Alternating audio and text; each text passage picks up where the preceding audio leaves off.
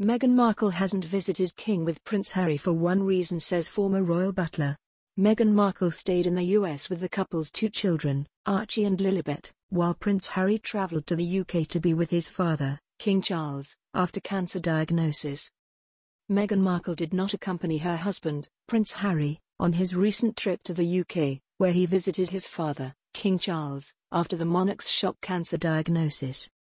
Instead, Meghan, 42, stayed in California with their two children, Archie, 4, and Lilibet, 2, whilst Harry, 39, jumped on a flight back to London, mere hours after being informed of the King's health by the King himself.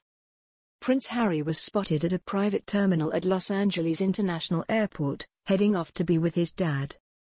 Naturally, there's been some speculation as to why Meghan didn't accompany Prince Harry on his trip to the UK, but a former royal family employee has claimed that Harry might have needed some time alone with his father.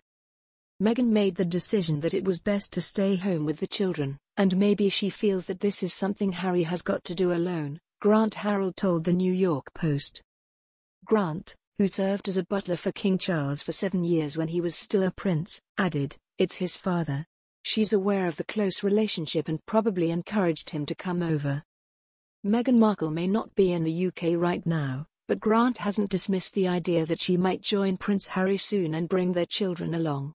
"I'm sure at some point they will bring the grandchildren over. That might be part of what's being discussed, an opportunity for them to come over as a family," said Grant.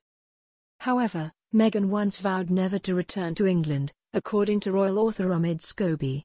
He claimed that Meghan never felt at home in the UK and never wants to set foot again in England. But with King Charles' recent cancer diagnosis, things could change. The King was diagnosed with an enlarged prostate last month and spent 3 days in hospital for treatment. During his treatment, doctors discovered something unrelated which was later identified as cancer, although the type has not been disclosed. Prince Harry met up with his father, King Charles, on Tuesday the 6th of February, after his hasty return to the UK.